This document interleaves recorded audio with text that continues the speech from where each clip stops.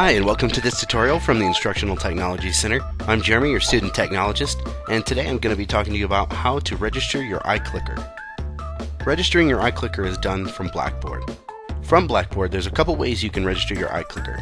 From the main menu, click on Add Module, and scroll down till you see the iClicker option right here, and click Add. Adding this puts the iClicker option on the main menu. From the main menu, you can register your iClicker remote here.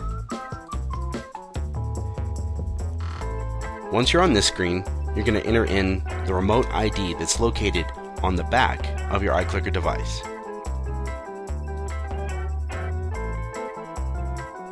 And click Submit. You'll notice your iClicker device is registered right down here, and from here you can add or remove your device. The other way you can register your iClicker device is from the main menu. Click on any course that you might have, and on the left hand side scroll down and click on Tools. That opens up this window, and you can scroll down until you see iClicker Remote Registration, and it takes you back to this same menu. Okay, that concludes this tutorial on how to register your iClicker.